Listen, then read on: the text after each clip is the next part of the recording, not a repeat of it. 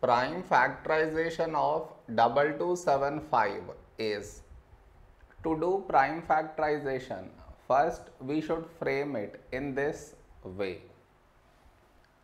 2275.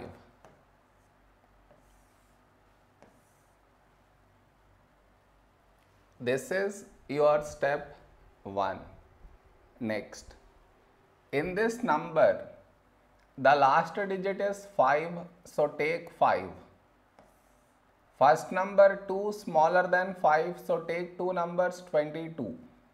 A number close to 22 in 5 table is 5 fours 20. 22 minus 22, 2 carried forward 27. A number close to 27 in 5 table is 5 fives 25.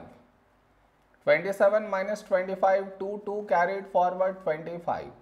When do we get 25 in 5 table? 5 fives 25. Now the last digit 5, so take 5. First number 4 smaller than 5, so take two numbers 45. When do we get 45 in 5 table? 5 nines 45. The other number 5, when do we get 5 in 5 table? 5 ones 5. Now the last digit 1 not even, so not divisible by 2. Next prime number 3. To check divisibility by 3, for that we should add the digits.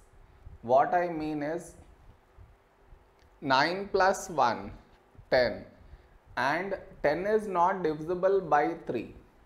So this number also not divisible by 3. Next prime number 5. The last digit is neither 0 nor 5. So this is not divisible by 5. Next prime number 7. Let us check divisibility by 7 here. A number close to 9 in 7 table is 7 ones 7. 9 minus 7, 2 carried forward 21. When do we get 21 in 7 table? 7 3s 21. No number has been left out, so this is divisible by 7. So write 7 here. And here we should write this number 13.